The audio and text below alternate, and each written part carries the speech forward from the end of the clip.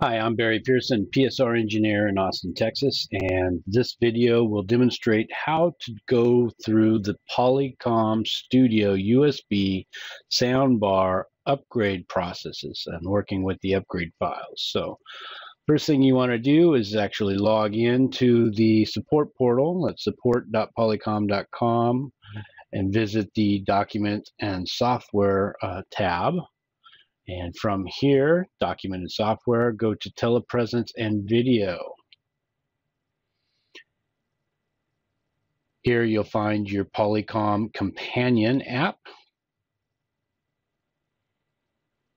And you'll want to either download the Windows version or the Mac version. And currently we're at version 1.5.0. Accept the agreement.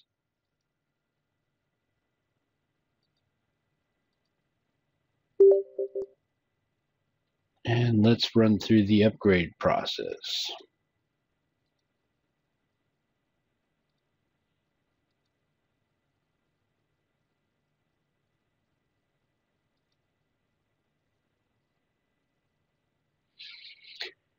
Here you'll need to connect your Polycom USB devices. In this case, our studio bar. And we see from the list, we actually have a software firmware upgrade available to us. Our current version build is a 1.3, in this case a 7.12. The new version is 7.3.5.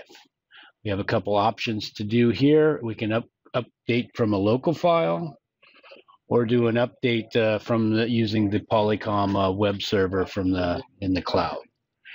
Upgrading from the local file, it will look for firmware images using a DFU extension or a .rom, and we use the DFUs. You can go ahead and select those and run with doing the updates there. Our current Polycom site, if we look here, go back to our peripherals and go to our Polycom Studio site. The only file that we use or keep on here is the current version. In this case, you'll see down below, this is the DFU file for the companion app, and this is for local updates. If you go to previous releases, all of these would be for using with a provisioning server such as RPRM or the PDMS software servers.